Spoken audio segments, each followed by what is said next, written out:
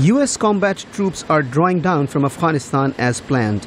But the other part of the plan, to leave some US and NATO forces behind for training and peacekeeping missions, is still unclear.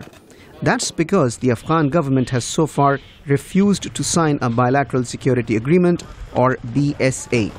President Hamid Karzai's office says he wants US assurances that it'll play a key role in peace talks with the Taliban and stop nighttime raids on Afghan homes.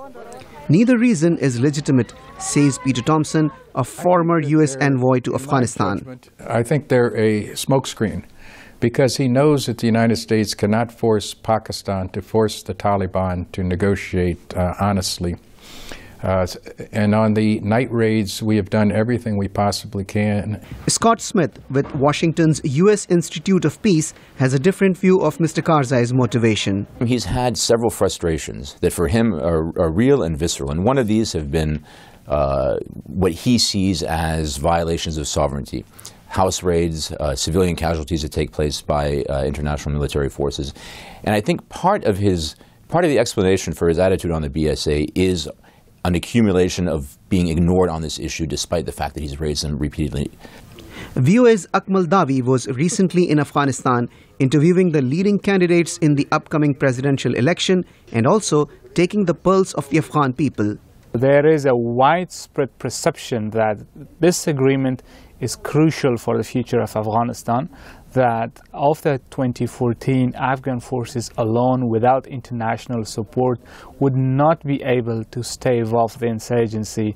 That's why they believe signing a bilateral security with the United States and also another agreement with NATO will secure the future of Afghanistan from a possible Taliban takeover. But if this agreement is so important for the Afghan people, then why is President Karzai not signing it? Peter Thompson. He was, of course, raised up to the leadership of Afghanistan by the United States. Afghans look at foreign selected leaders in a negative light. So he still has this cloud hanging over him as he leaves office, and he would like to push back on that. Other experts believe President Karzai is unwilling to sign the agreement because he may want to remain relevant in the decision-making process till the very end. The BSA is the last thing that he has to offer the U.S. and the international community. So to some degree, when he signs the BSA, he's signing his resignation from the presidency, and I think he wants to hold on to that as long as possible. Many experts are sure an agreement between Washington and Kabul will be signed. If not by this Afghan government, then by the next one. Kokab Farshori, VOA News, Washington.